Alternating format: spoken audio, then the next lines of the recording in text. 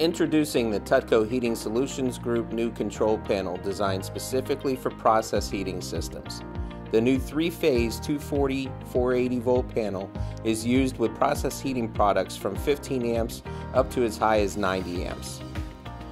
Once you take your controller out of its shipping container, you will notice that the controller is securely locked and that the circuit breaker is in the off position. Begin by using a flathead screwdriver to unlock the security latches at the bottom and top of the control panel.